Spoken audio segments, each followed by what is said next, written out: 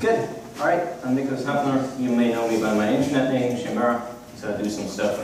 I'm going to talk about Radiance, which is an effort I've been working on sort of collectively over 7 years now.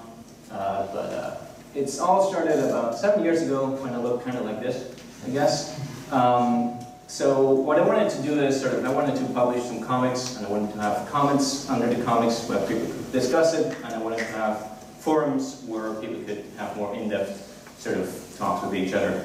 And so I sort of looked around what kind of software toolkits could I use for this, and what I found was, okay, you could either publish comics or you could have a forum, but you couldn't have both at the same time. So how can I solve the problem that users have to maintain multiple logins and sort of track multiple informations and different systems? And I really didn't like that they have to do that, so I just wrote my own software.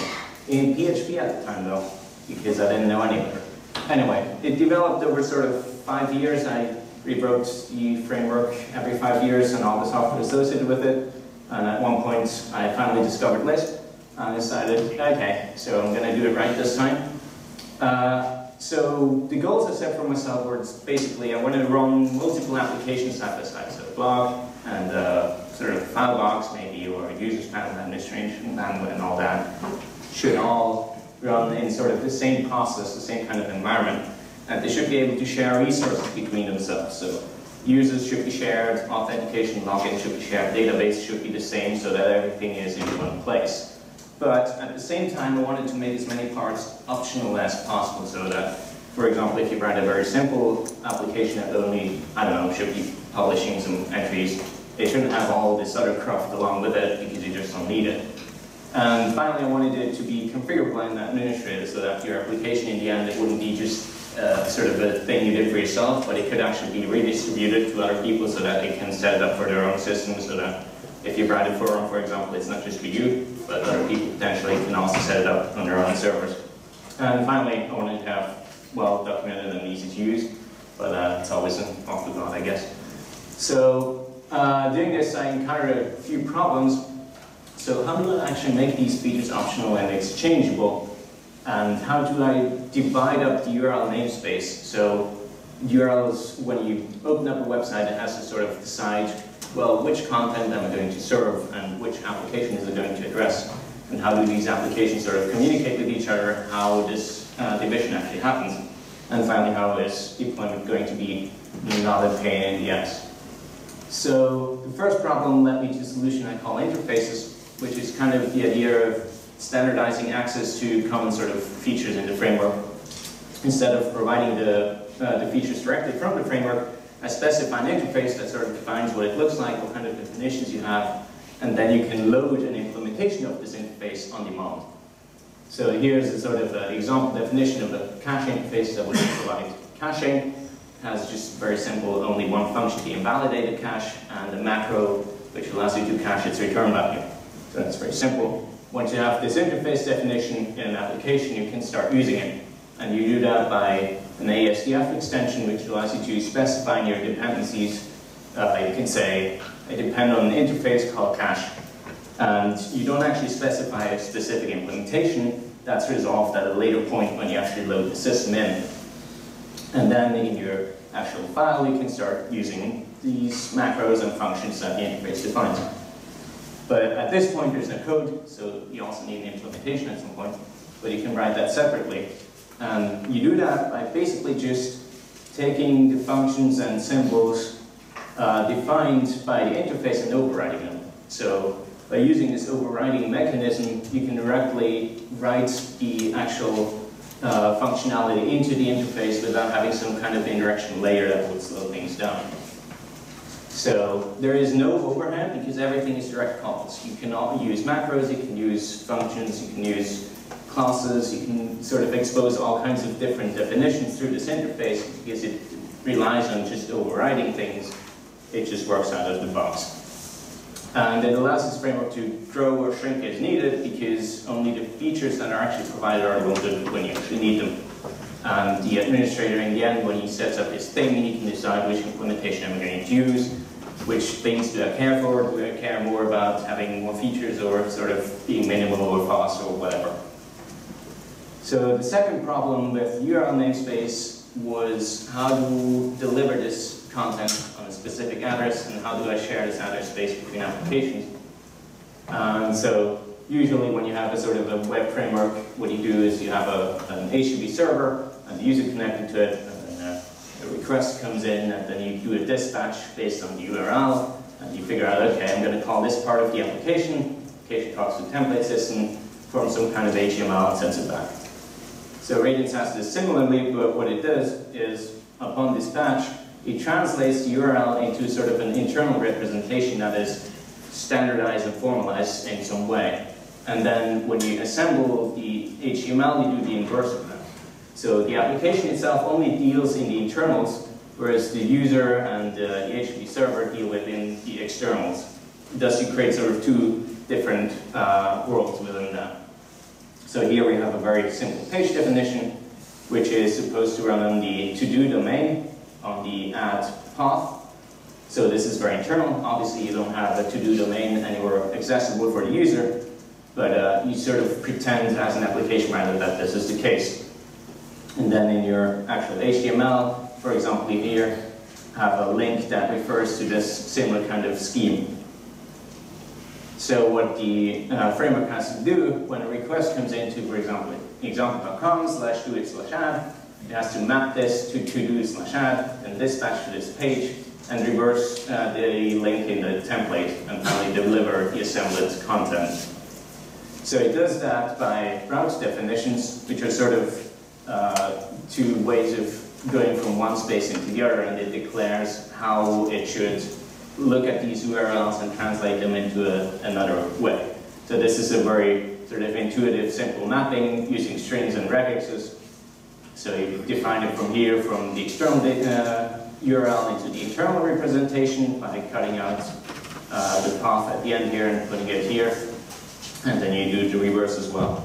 You can also do more complicated things by defining functions. So the routing system is not primitive as just regexes, but you can do arbitrary things. Stack values away and so forth, so you can do pretty complicated stuff. So it's actually, the system allows it to be easier to visualize when you're developing, because you have sort of, you're actually talking about URLs when you define your pages, but at the same time, because there's a system that is powerful enough to easily rewrite them, it's not a hindrance to the administrator that at the end has to configure the system, because you can still manipulate the URLs properly. And finally, the deployment problem I sort of solved by what I call environments. They should unify the configuration of the different applications that run in your system and ease the setup for non-developers. So I wanted to have the possibility that non-listers could also install this the same way that they could install, I don't know, some kind of PHP thingamajig, I don't know. So interfaces are basically the idea that you encompass all the configurations and files within a specific directory, and then you can use common list functions to modify that. So for example here, we modify which interface we use for, which implementation we use for the caching interface. So we set it to my cache, which changes a configuration file on disk, and this configuration file is sort of human readable, so anyone can change it without actually having to touch code. And once you do this mapping, when you actually load this to-do app we saw before, it will do this interface resolution to my cache and load this to implement the interface. But you can also use this environment stuff for your own purposes. So for example, if you have, I don't know, an image cache, you can use this to figure out where should I actually store all these files so that they're easily trackable and manageable through the framework collectively. And you can sort of define parameters that you can configure and then refer to them in your code rather easily. So that allows you to sort of, because everything is contained under a single kind of parameter, the environment name, that allows you to switch between setups very easily. So you could have an environment for development, one for production, and you could simply start it up with a different environment name, and you have all the settings applied from the production setup. It has human readable configuration files for people with no Lisp knowledge, so most of the system is you can change without having to actually learn how to code in Lisp. And it unifies the place for storage of files, so if you need to back up or anything. You don't need to learn about every application, how it does things. You just have one common location. So putting it all together, the bulk of the features of the framework are provided through interfaces. So they're pluggable, but they're standardized, so you can work against them. But you don't actually need to have them in your image if you don't require them. Radiance gives a very convenient development view so that you can work in a sort of familiar environment in a similar way as when you're deploying it. The setup of these routes is very quick and relatively simple in most cases, but you can still do more if you want to. And finally, the environment's standardized file storage. They give a unified configuration and setup. So I did write a few applications already using Radiance. So there's a blog, an image board, a file storage, a paste service, an IRC log viewer. That's actually pretty popular apparently. At least Hafner tells me so. And there's a bunch of resources. There's a website, there's an extensive documentation that covers pretty much every aspect of the system in fairly good detail. Everything is with doc strings and all of that good stuff. There's also a lengthy tutorial that walks you through all of the steps of building an entire application. So it goes from the initial setup and sort of dynamically builds up an ever more complex application that you might want to develop. So it gives you a sort of a proper view of what the development process is like. You can also get all the existing applications and simply run them on your system if you want to do that. So yeah, thanks to all these good people who helped me assemble this task. And yeah, provide feedback and all that. Thank you very much.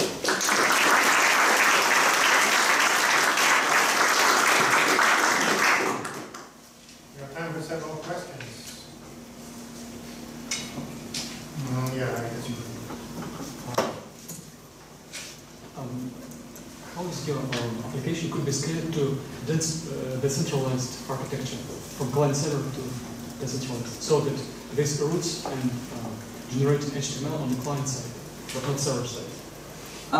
And the template system is actually not part of the framework at all. So what you use for HTML generation is completely up to you. What the framework provides you with is sort of two sets of functions that translate the URL from one space to the other. So if you wanted to do client-side generation, you would have to sort of communicate that protocol to the client side as well. But you could do that easily enough. Yeah. Yes. So, from what I understood, you wrote your own HTTP parser to get all the information from a request. Did you come to the point writing your own HTTP server? Or did you use someone already? No, the server part is actually also an interface, so you can use whichever backend you want. The default one is Hunchintoot, but it also has spannings to Wookie and Woo and potentially other ones in the future. Okay. So you can switch them out and use them sort of without having to care about what's going on under the hood. Yes. What motivated you to switch from PHP to Lisp? Oh, well, at some point I was just, I don't know, I was in an internship for 9 months and I needed something to do and I decided to check out Lisp for some reasons. And then I just thought, yeah, it's pretty good stuff, so I'm going to just rewrite my thing to learn Lisp. And that's how I started about 3-4 years ago. Yeah, been working on it ever since. I have a question. You use this technique of doing some preliminary definitions with the interface and then you overwrite them with the implementation. I take that to mean that every kind of installation can only have one particular implementation. Yes. Is that ever a problem, or how do you solve it if some installation would need several different implementations? So the idea is that the application shouldn't need to care which implementation you choose. So it should be agnostic towards that, but the administrator in the end should be able to decide, okay, I care about this database, or I care about caching performance in this way. So they should be able to choose, and in this sense it doesn't really make sense to have two at the same time. Yeah. We have time for more questions? Yes? So I saw that it's not included in the witness, but it's yes. installable. Why isn't it included? So the environments have a bit of a problem because the actual resolution of an interface implementation happens once you actually have an environment loaded. You can't actually load an application straight up without defining the environment first, because it needs to know, okay, which implementation you actually choose, and that depends on the configuration you want. So you need to actually have some kind of input beyond just loading this system. And that's why I can't put it into quick list, because it just errors and presents you with the debugger that lets you choose an environment. And Zach won't like that. So I have my own disk that lets you install all these systems just as conveniently, but I don't have this sort of limitation of, that the environments unfortunately provide. Yes. Why don't you have a default environment? What? Some default environment? Because I thought it might be confusing if you're working in a special kind of environment that you configured, and then you try to load your application, but it goes to the default one, and then you try to run something and it doesn't work the way you expect it to. It does have an option in the debugger where you can just continue and it chooses the default one, but I thought it would be less confusing than choosing a default one by default. One that should issue warnings. Warnings I can't do either, because if you have a warning in the quick list system, Zach won't accept it. I mean, I can't have not at all. I've considered it, but it's, you know, it's not a big deal. It's just one line more to install it.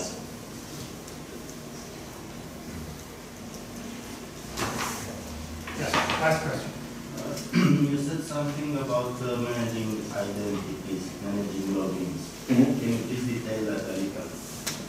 Okay, so sort of identities, users are managed by multiple kinds of systems, interfaces. So there's an interface that just provides you with user objects of some sort.